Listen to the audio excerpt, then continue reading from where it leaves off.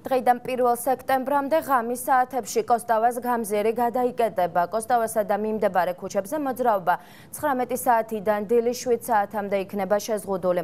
როგორც ცნობილია, კომპანია Mac Entertainment ინდური მხატვრული ფილმისთვის ერთ-ერთი სცენის გადაღებას გეგმავს. ადგილზე ავტომობილებისა და მოტოციკლების რბოლის სიუჟეტს გადაიღებენ, ასევე მოხდება ფუჭი ვაზნებით გასროლაც. გადაღებები კი ცენტრალურ მოედანზე, კოსტავას გამზირზე და კონსტიტუციის ქუჩის ნაწილზე განხორციელდება. კომპანიამ უკვე მიმართა წერილობით საპატრულო პოლიციას ეკიპაჟების გამოყოფის მოთხოვნით, ასევე ოფიციალური წერილი შევიდა რუსთავის მერიაშიც.